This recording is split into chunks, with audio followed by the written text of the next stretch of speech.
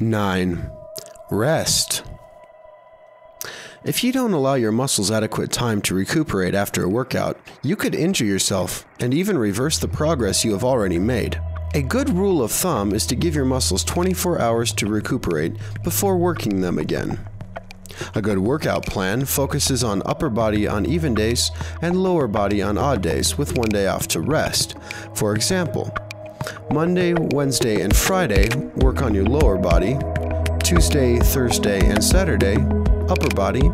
And Sunday, rest. Thanks for watching.